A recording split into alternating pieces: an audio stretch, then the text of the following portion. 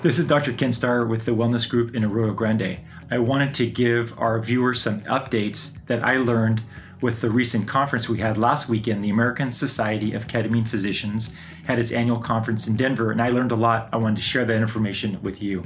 Things that are going to change our practice and that you should know about when you're looking for a ketamine treatment program. Number one, you can't do one or two treatments. When you try ketamine for a mental health issue like treatment-resistant depression, anxiety, PTSD, all treatments that respond well to ketamine, it's a series of infusions. It's a series of benefits that are incrementally noticeable.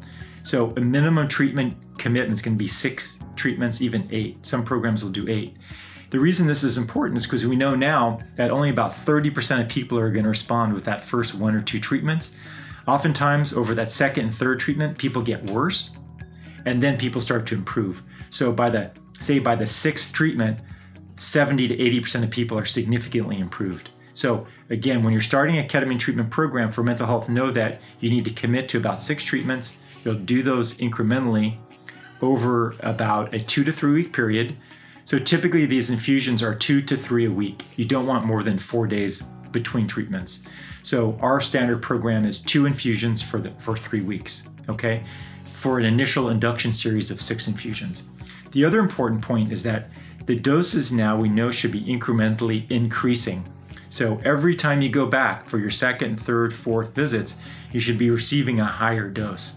And you should be having a very brisk response to that, a really noticeable response. Now, you never want to be unconscious and unresponsive. That's too high of a dose. But ketamine clinics always use subdissociative dosing, but you might get a little dissociated. And there's definitely benefit noted in that.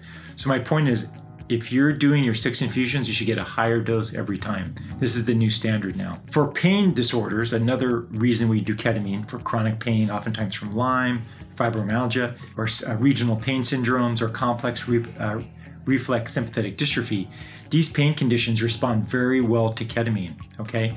But it has to be dosed high enough and it has to be dosed long enough, okay? So some centers might be doing a 2-hour infusion, some centers might be doing a 4-hour infusion.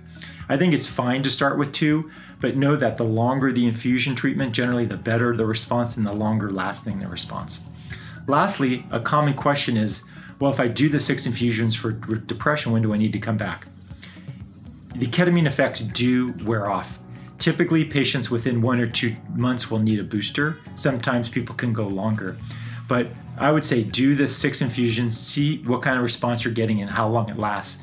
If you're then doing a booster every 2 or 3 months and it's helping you, it's worth it. Overall, this is a safe treatment. It's very effective. It has less side effects and risks than oral antidepressants. And it's really kind of blossoming as a standard of care for treatment-resistant depression.